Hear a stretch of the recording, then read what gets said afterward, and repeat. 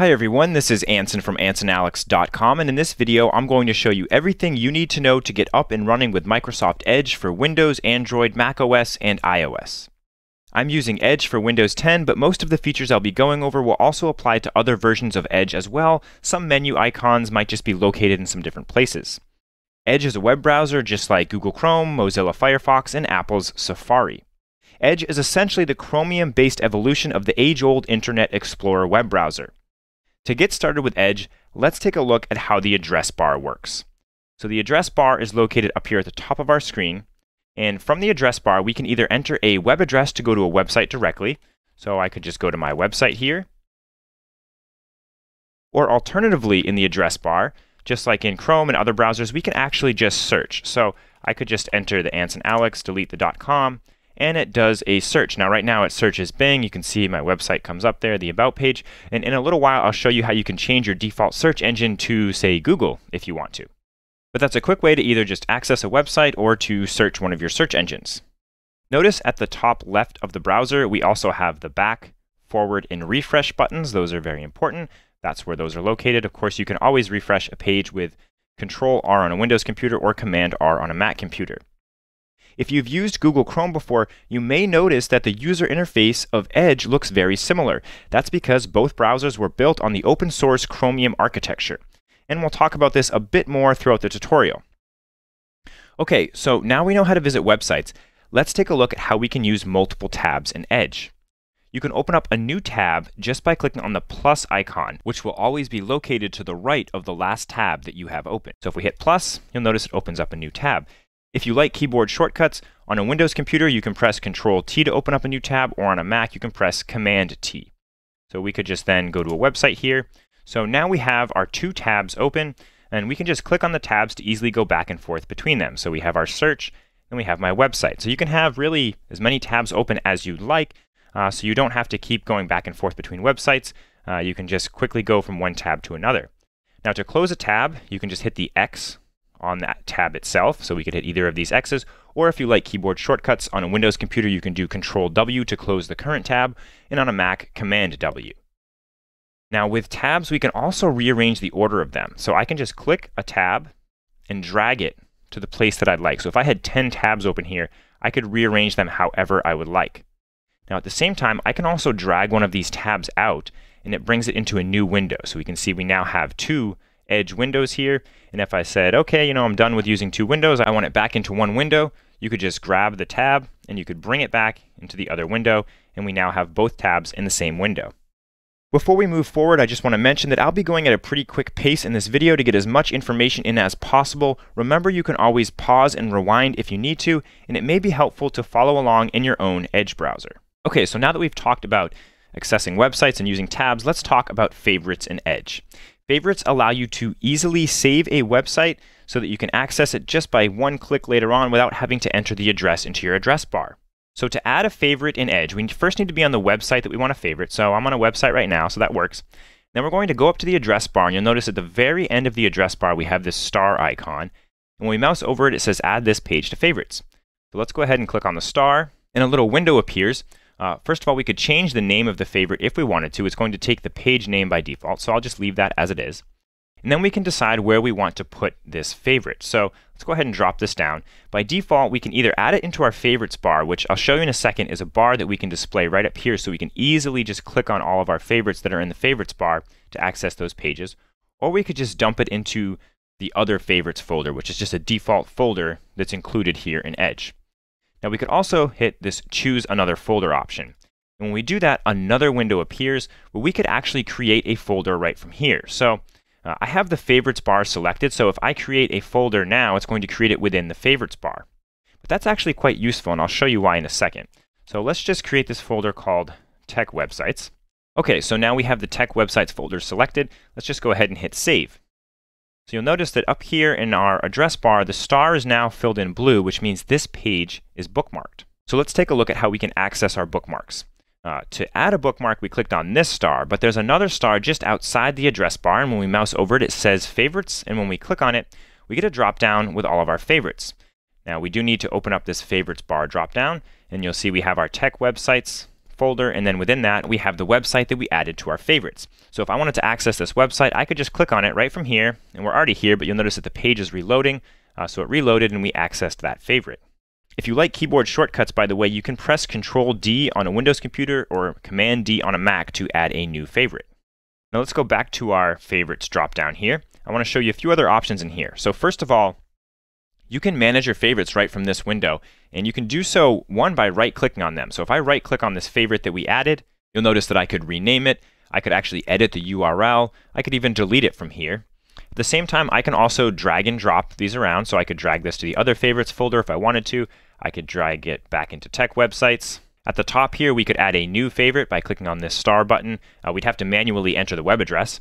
We can also create a new folder. We can search for our favorites by clicking on the magnifying glass. And then if we click on the three little dots, we have some more options.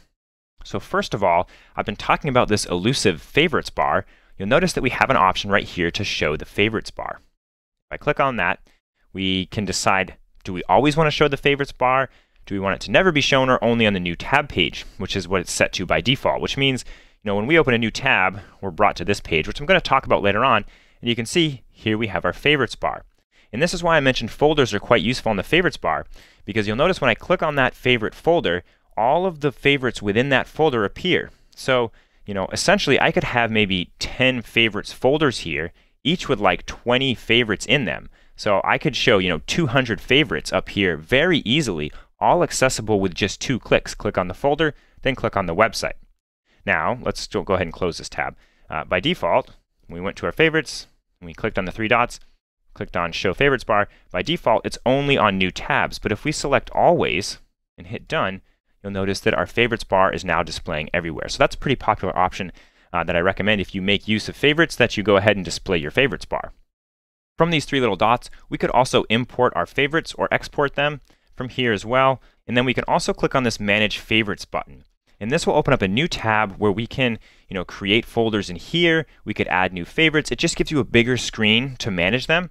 I'll tell you that personally, I can manage my favorites pretty well just from this drop down right here. I rarely go to this open tab where I can see them kind of in a bigger picture. But if you are doing a lot of work with favorites, this is definitely a useful option to have, so I wanted to show it to you. Okay, so now let's talk about collections here in Edge. So to the right of the favorites drop down, we have this other section, and it's called collections. If I click on that, we can add this page to a collection. We have to go through this little tutorial here first, ironically. So let's just get through that. Okay, so now we can add this page to a collection. So we could hit the Add Current Page button. What this does is it saves this page for us, and it actually saves it offline as well. So if we were, at a cafe somewhere and we had internet and we wanted to read a page later on when we're hiking up a mountain or something like that, we're not going to have internet, we could add it here to our collections, and that page would then be available offline. Now, this is often used for things that you want to read later, but you might not want to keep forever. If you want to keep it forever, we're going to add it to our favorites. But if we just want to read it later and then get rid of it, we can add it to our collections. So if you're looking to do some offline reading, that is definitely a useful feature. To the right of the Collections button, we have a drop-down that allows us to manage the profile that we're signed into here in Edge. Using a profile allows your browsing history, favorites, and customization settings to be synced to the Edge and Chrome browsers whenever you log into your account. That's right, Edge and Chrome will sync. So if you've been using Chrome and you want to switch to Edge or vice versa, all of your data should sync over seamlessly. This is also where you could add additional profiles here to Edge. You notice we have this Add Profile button. So that's useful when you have multiple people that are going to be using the same computer. They can each have their own profile with their own favorites, with their own customization settings. Another user in the household sits down to use Edge, and they can log into their profile and have access to all of their information. Okay, so in a minute here, I'm going to take a look at some of the Edge settings. But first of all, I want to talk about the new tab page. So let's open up a new tab, and you'll notice that this is what the new tab page looks like by default. And we've got some cool things here. We can search the web easily. We have some favorites down here at the bottom. You can see the favorite that I added earlier is here. We also have the weather in the top left. If you scroll down, you'll start to get some news and stuff like that. So we have a few different customization options here. First of all, we can go up to the top right and we can click on this gear icon.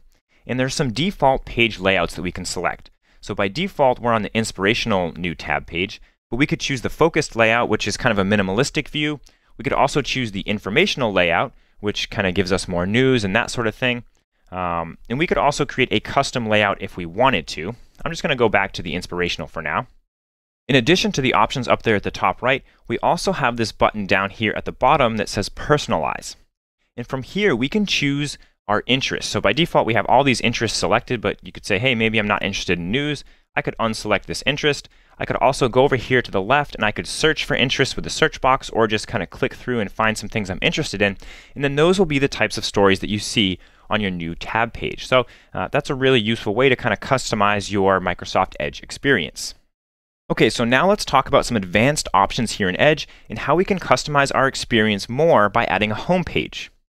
Like in Chrome, to access more options, I'm going to go up here to the top right of the browser, and I'm going to click on the three little dots.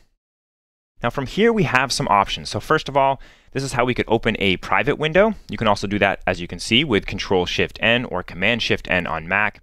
We could also access our favorites from here. We can access our browsing history, so we can access any pages that we've previously visited. We can access all of our downloads.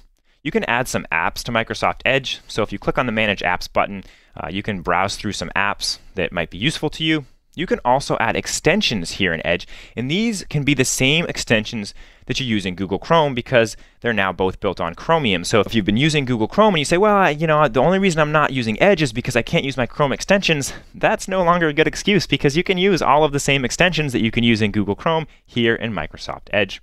Notice a few other options here, accessing our collections, printing. We also have this read aloud option, which is a relatively new feature. It will read the page aloud for us. So that's very useful for those who are vision impaired users, or sometimes we all just don't want to read and we want to have it read to us. So that's a very nice feature. In the More Tools section, we could actually cast the current page to a device. So if we're watching like a YouTube video, we could cast that to a TV with this feature. You can also access developer tools from here. So if you're developing websites and stuff, that is a very useful feature. Okay, so now let's move into the advanced settings by clicking on this settings option here at the bottom of the dropdown. So there are quite a few settings in here. I'm not going to go over every single one, but I am going to go over the important ones. So first of all, when we access our settings, we're in the Profiles section. So this is where we can manage our profiles, which again, we can do a little bit of that up here at the dropdown that I looked at earlier. But you can see that from here, we could manage our passwords that are saved to this account. We could manage any payment info that's saved to this account. And if you're saving addresses, so that's like when you order something from Amazon and it asks for your address and you can just autofill it. If you need to make a change to one of your addresses, you could do that in here as well. And if you are going to move over from another browser, say like Google Chrome, you could import your browser data right from this Profiles section. Okay, let's move to the Privacy, Search, and Devices section. There's a few interesting things in here. First of all, if you want to control how much Edge can track your browsing, you could enable some tracking prevention options in here. I'm not going to go into too much detail there. If you wanted to clear your browsing data, this is where you can do it. So you could choose what to clear. You could say, I want to clear my history, my download history, my cookies, and my cache. And then you can choose the time range that you'd like to clear it for. So you could select all time and then hit the Clear Now button if you wanted to. I'm just going to cancel that for now, however. There's one more option here in the Privacy, Search, and Services section I want to show you. It's an important one and it's kind of hidden. So if we scroll all the way to the bottom here, you'll notice that there's this option that says Address Bar and Search. And well, Edge is made by Microsoft, so by default they force us to use Bing Search, and then they bury this option in their settings to make it hard to change. But I like Google when it comes to search, so I want to change it to Google. So I'm just going to click on the Address Bar and Search section. And in here, you'll notice it's also at the bottom. I mean, they really tried to bury it. We have this option to manage search engines. We go in here, and you'll notice that right now Bing is selected. It's recommended in default, but we want Google. So I'm just going to go over here, and I'm going to click on the three little dots next to Google, and I'm going to select Make Default. So now, if we go up here and we just search for my website again, you'll notice that it is a Google search. And that's what I prefer. But again, that's up to you. I thought it was important to show you that, however. Let's move over to the Appearance section now. There's a few cool things in here. So first of all, we can customize our toolbar. So one option is we can show a home button. So if we enable that option, you'll notice that a home button now appears up here. And for Google Chrome users, this looks very similar. It's the same symbol, just like the back, forward, and refresh buttons. So here in our settings, we could then go down here and it says, where do we want our home button to go? By default, right now, it goes to a new tab page. But we could enter a specific URL, so I could enter my website. So that anytime I open a new tab here in Edge, it will go to my website. You could make it your email, you could make it whatever you want. Down below, we have a few other options. I think one of them that's kind of cool is we have this option to show a share button. So that just adds a button up here at the top right. We're not on an actual website right now, we're in our settings, but if we were on a website, we could then share this website with a few different options, one of them being email. So that's a good way to easily share sites if you find yourself sending people links a lot and that sort of thing. Okay, let's move to the On Startup section here in the settings. So we can decide what we want to be displayed to us when we first start up Edge. By default, it's a new tab page, but I actually like the option to continue where you left off. So you can just hit the X and close out of Edge, and when you open it back up again, all of the tabs and windows that you had open will come right up.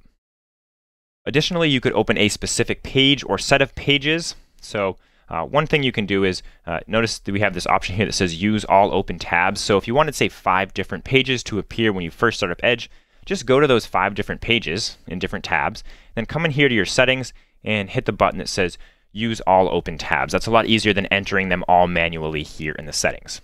But again, I like the continue where you left off option, so I'm going to leave that for now. Okay, so you'll notice there's some other sections in here. You could customize the new tab page a little more if you wanted to. You can customize your downloads, your cookies and site permissions, but again, I'm not going over all of this. There are a few other things I want to take a look at though. The first is the phone and other devices section.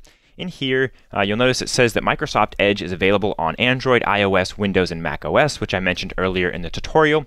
So if you have your mobile device and you want to install Edge for either your Android or iOS device, you can just open up a QR code reader on your device, come in here, read this QR code, and that will take you to the download page for Edge on either iOS or Android. So that's an easy way to get the app for your other devices.